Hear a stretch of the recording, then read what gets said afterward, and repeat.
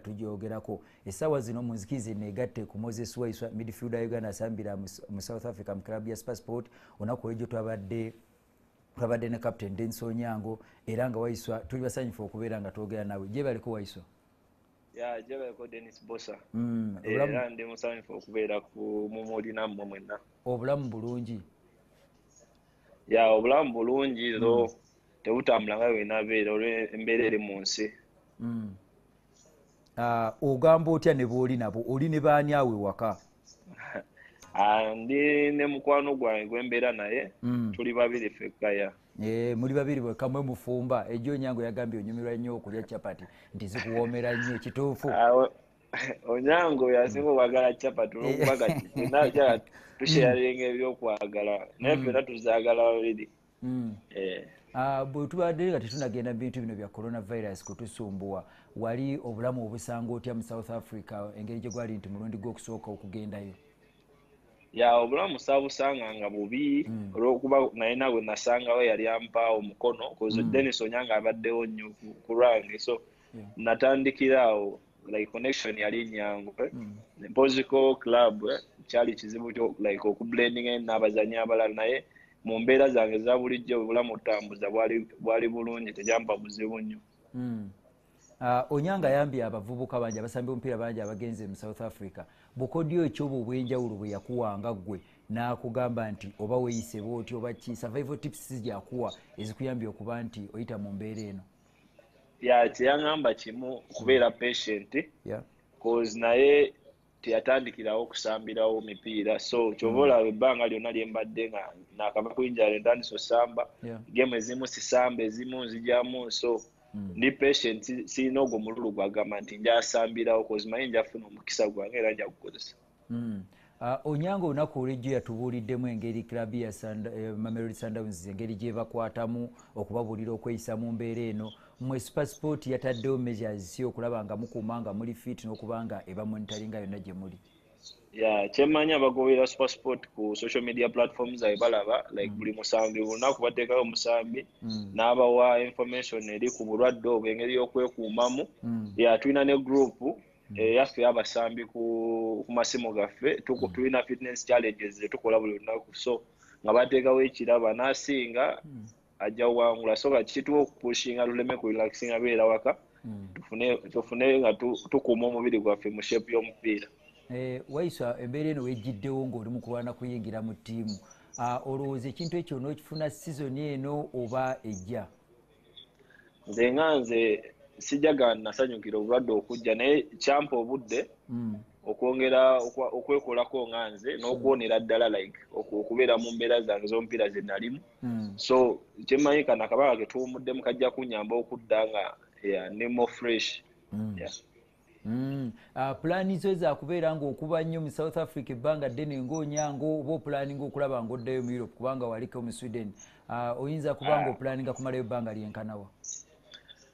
omusambi w'omupiira topulaninga bbanga lyomala wantu naye kisinzira ki kyoyagala naye nga nze ndi muntu ayagala challenge wentuuka ewantu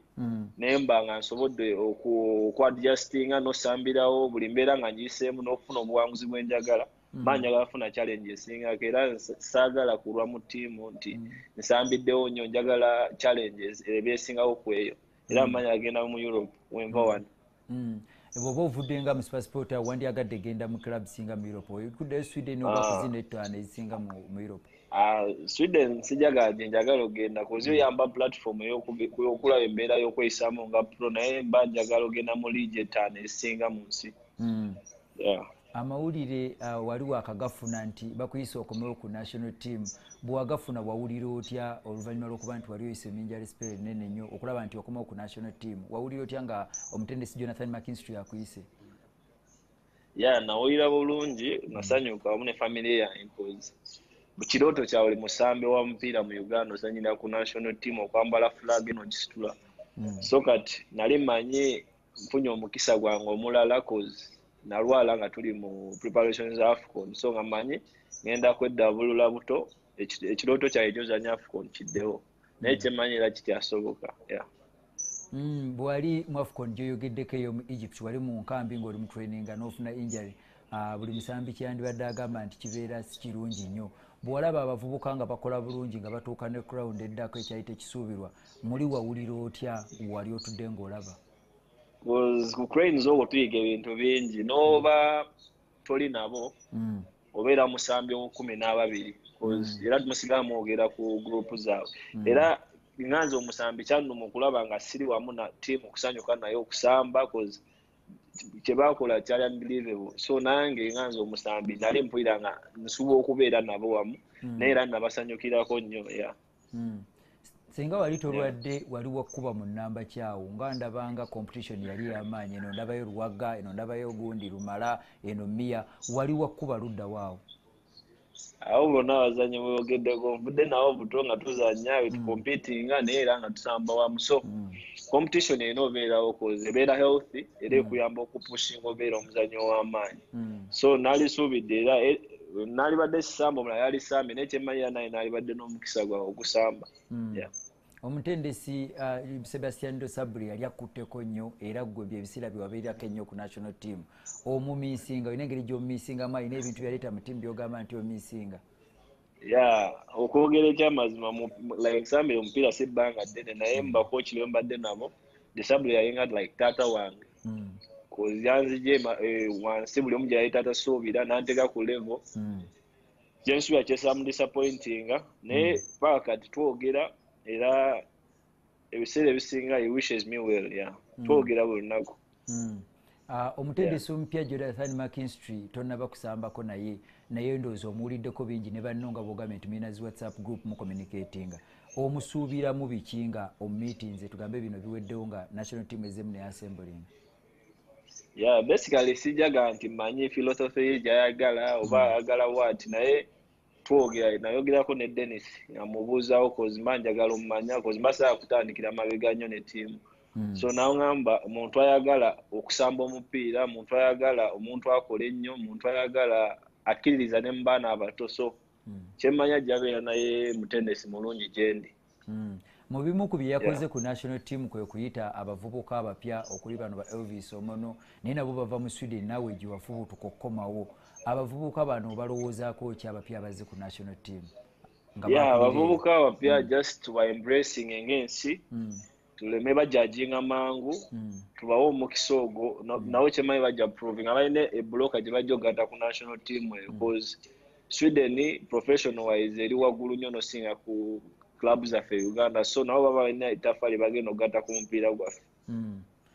Wayita mu mbeera eno Waiswa n'osambirako eno omupiira ekitende noyita eno then n'ogenda mu Sweden n'okuba mu kirabu yo then n'omala n'okomawo. Omuzannyi kimutwalira bbanga ki okuyitamu n'akomawo ku national team okumulaba? Tuyiseemukko ku mbeera eyo gy'ayitamu okufinali n'afuna recognition eyo ne baddamu ne bamuyita. Buli kintu kidrivingibwa okubeera ne willingness okukola ekintu ky'oyagala n'okikola ng'oyagala. Okusalawo okudda e Kampala bangi bakijajinga nti oba liigi ya Uganda eri wansi ennyo ku liigi ya Sweden naye ng'ebiseera ebisinga oba olina wooli nga tewakkoledde olina okuddayo otandike ng'ovuddewo byogamba nti jaswala oba ki buli muntu olina okubeera n'entandiko ennungi era gyensuubira okudda e Uganda kyamba baseline ennungi gyentuusiza ne wano wendi essaawa zino. Abavubuka bano abazze bw'ogattako ne bala Alan Okero bayongedde competition mu national team. Yes, wayitiddwa ng'okomyewo. Olowooza competition teyeyongedde ku national team naddala mu bifo ebyo ebyokuyiiya ebya creative role bw'osamba? Competition weeri naye ebiseera ebisinga nze kyensinga okukiririzaamu nti omuntu kasitoba nga weeraba nti oli waggulu like wekkiririzaamu ne potential zo osobola okugatta ku ttiimu. Competition ebeerawo naye you have to look past competition n'olabanga gwe ki ky'osobola oyamba ttiimu.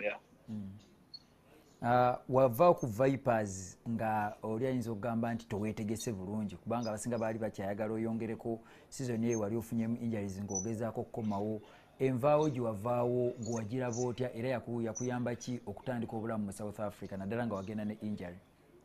Nga nagambye nze muntu ayagala ogatta ettaffaali buli kintu kyenkola mbe wa mugaso mu kifo kyendimu. Nabeera mu Vipers omwaka gumu oba n'ekitundu nawangula ekikopo. Kyensuubira nti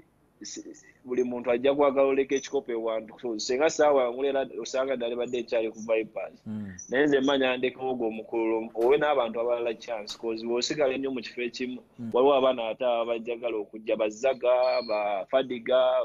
n'abaana abalala bangi betasobola kwogera oba obakotogera so sometimes oba okoze ekintu ekirungi lekirako n'abalala batandikira obawa omukisa nabo bagende mu maaso.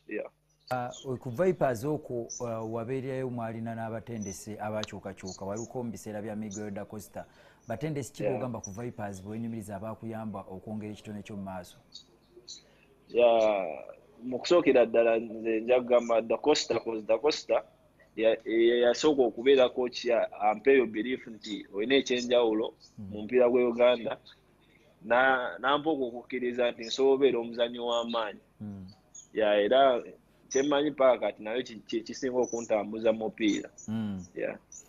Vipers ennaku zino oyinza okugamba nti eyogerwako ng'emu club esinga okukyusa abatendesi kiva ku ki? Saagala nnyo ogenda nnyo mu bya Vipers kukyusa abatendesi naye nja kugamba nti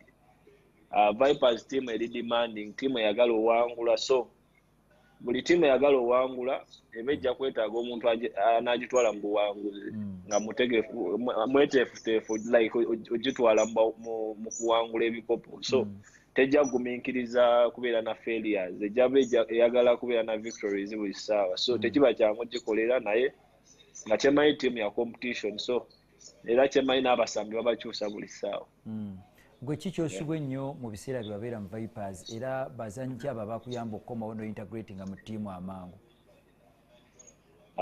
Vipers kyenyinza okusubwa like gye mikwano gye nalekayo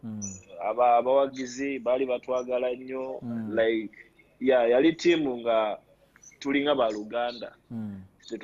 tebatutwala nga basambi ba mupiira era nga oba n'ekizibu mukirwanisamu nga ttiimu so ebyo byonna mbisubwa n'olwali lw'abasambi cause nalwo ebiseera ebisinga bituveezaawo abasambi. Akamu ku buseera obuzibu bwe nali nkulabye ng'oyitamu kaali ku award lwe baakuwa award ne bagamba nti best player. Yes, competition yali y'amaanyi n'omala n'ogiwangula. Wali yakitinga otyako ebyo ebyabaawo ng'omaze okuwangula emmotoka eyo best player wa FUFA? Award eyo njagitwala nti yava ku maanyi ga team Vipers ge yampa national team then n'abawagizi awamu so sometimes twagala owangula naye ebiseera ebisinga Katonda yabamanyi ekisinga so ekyo kyonna kirekera Katonda naye nasanyuka era neneebaza obuwagizi bw'abantu bwe banteekamu sometimes okuwa ekirabo ng'omuzannyi asinga ogwo omwaka si kintu kitono mu nsi. Waiswa osambiddeko mu Europe n'osambirako e South Africa ne mu Uganda ennaku zino waliwo proposal ereetedde abantu bangi okubeera nga bavaayo ne bayomba abamu bateesa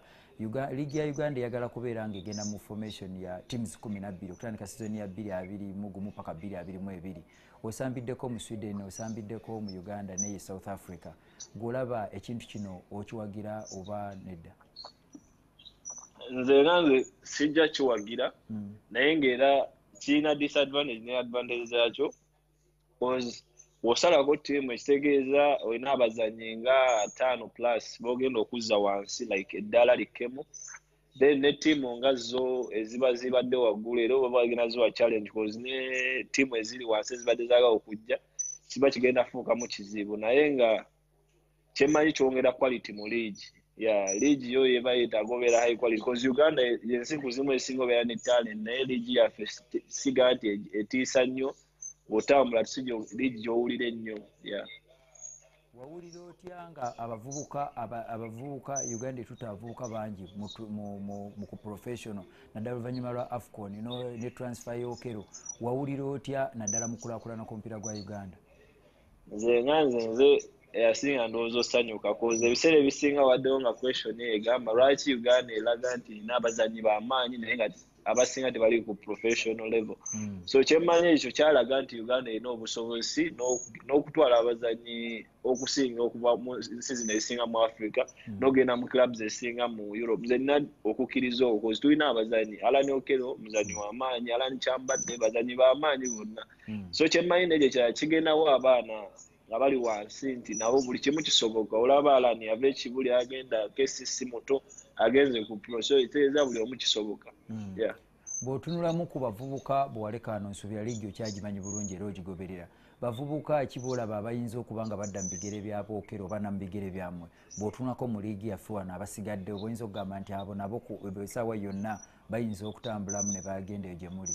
yeah cause ngezaako following a league abaana abamu like manyi face naye amanya sijaga nti manya abasinga naye nja naye ndowooza Shafika gimu y'omumanyi wawo omuzannyi nga nze gwenzikiririzaamu nti essaawa yonna we bamuwa omukisa ne ba-exploiting akyalina ajja baseti amaanyi mu Uganda era asoovaamu essaawa yonna Seninde Duncan then tukandabe Julius Polot olwokuba badde mulwadde Kisa Mustafa Waiswa katono Seninde oyo nze mbadde ndowoozamuko oba nti yeesibamuko bwe yagenda mu Wakiso talabise nnyo gundi oba mpozi gwe nga bw'omukkiririzaamu kikyabulamu asumulukuke Duncan Seninde gwe tumanyi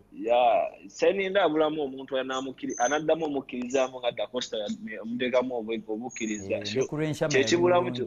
kyetaaga kyokka ekyo kyemmanyi ye muntu asobola okugenda mu maaso ate alina ekintu Uganda kyeyetaaga so just yetaaga muntu mukkiririzaamu ogundi oyo badde oyogera ku Shafika gimu ate ye omulaba otya anti kyova nga nina abantu bangi sikisobola bamalayo kati ne Shafika gimu yennyini ye muntu ali team player muntu ali skillful muntu alina leadership skills asobola naye essaawa yonna okuva mu Uganda just kyemmanyi buli muntu aba n'akaseera ke obulamu bwo ng'omuntu oli ayinza okugamba nti bwakisirise nnyo oli bwakubuuza nti defininga Moses Waiswa omudefininga otya Moses Waiswa nja mudefininga mu category nnyingiko ye muntu asirika naye nga muntu ayogera ennyo aba alina abantu abamumanyi era kyemmanyi nyanga ajja kugamba wemba naye wawo wetusaaga ennyo naye wemba ndi mu bantu abapya ennyo olumu omuba nserese kozima njagala bamanya era kiwadde n'eno ttiimu ebiseera nga naakajja wano obuseera obuzibu kozi bali bamanyi soogera siyagala kuinteractinga nabo naye nze gyenko mumanya abantu gyenkoma osumuluka n'okuinteractinga muzeeyiwo tumanyi ng'omusajja omu kubakoledde omupiira gwa Uganda era refu w'amaanyi ayinayo advice gyakyakuwa ng'omuntu oba mu kuinvestinga okubanga abasambi bangi bagenze ne bakuba pro oba bamunafuna ne ssente wano ne zibalema okumanaginga ebintu by'okuba nti oinvestinga engeri gy'otambuzaamu obulamu oba nasi maaso eyo ng'ofunye n'omuntu gw'obeera nayo muzeeyiwo alina engeri gyakuinfluensingamu gy'ayogeramukko naawe muzeeyi wange koza abadde muzeeyi wange kuva nga ndi muto so ekitegeeza nti teyakaŋŋamba kati okubeerawo yanti nkula nina okusevinga nina okutereka nina okubalabirira nga bakuze bagenda kumala okukola so every time wetufuna obudde okwogera naye tubeera ku ezo issues toyonoona kola naye tewerabira kubeera musanyufu ebisindu byasinga okuŋŋamba abantu abasinga betwogerako nabo abagusambako ne bakooki bagamba Waiswa alina ekitone kyamaanyi nnyo naye atuwaako just kadoozi katono 3 muli naawe okiwulira nti ddala otuwaako katono okyaguteresa oli gutusumulira oba nawe tunakuteekamu abo abalina potential ne batuwaamu akantu akatono oba enjala ebadde ekusibye ogenda kusumula omupiira tutye teri kibadde kinsiba cause naye nali nga sinnalwalwa kyensuubira nalwedde mbawa kyensobola naye kisinziira nga kijja kuddayo nti kisinziira muntu kyakutteko like coach wakuwa okukkiriza n'akulaga nti akutaddemu obwesigwa nti nga we nagambye Desabre ye muntu eyagamba omanyi guno for example game ya Tanzania alikwawo gye baatukuba yagamba guno omupiira gwa Waiswa era buli afuna omupiira oba ne muzimu we ekyo kakikulaga nti coach akukkiririzaamu nosinga wali badde kyobadde obagenda owa ttiimu era oba ogenda kyongezaako so kyemmanyi ekyo kiva ku muntu waba akulaze nti akukkiririzaamu then nawe omuwa ekisinga NTV omuli gw'emizannyo mu studio nze Dennis Bosa nze ntudde mu kulaba nange Elvis Ennono na David Rumansi abataliiwo ekirwadde kya corona kyaleeta embeera wano. Tulina Moses Waiswa okuva South Africa atwegasseeko playmaker wa Sport United ne Uganda Queens. Tugenda kuwummulamu katono tukomewo ne Waiswa nga atunyumiza biki ebisigaddeyo Queens. Amanyi n'omupiira ogw'ebweru agenda tubira club gy'awagira n'embeera ye bw'agiraba n'ekyokubanga basazaamu league. Temuva